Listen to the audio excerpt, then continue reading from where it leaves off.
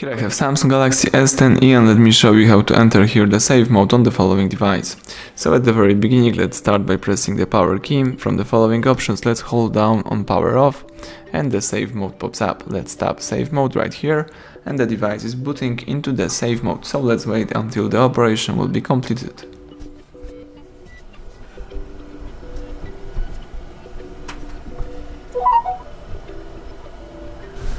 That's it. As you can see right now, you can use your device in a save mode, so you can check out how your device works without the third-party apps.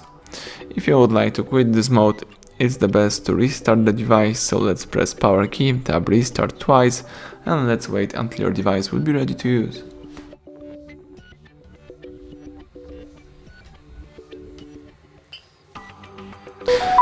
That's it, now you can unlock the phone and start using your device in a normal way. So thank you for watching, please subscribe our channel, leave thumbs up under the video.